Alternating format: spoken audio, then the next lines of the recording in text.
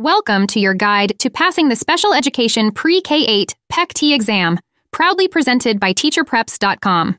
This exam assesses your readiness to effectively teach and support special education students in pre-K through 8th grade. The Special Education Pre-K-8 PECT exam is divided into 2 modules, each with 41 selected response questions. In Module 1, you'll be assessed on Foundations and Professional Practice, Understanding Students with Disabilities, and Assessment and Program Planning and Implementation. Each area makes up a third of the module's score. Then, Module 2 focuses on creating inclusive learning environments and delivering specially designed instruction.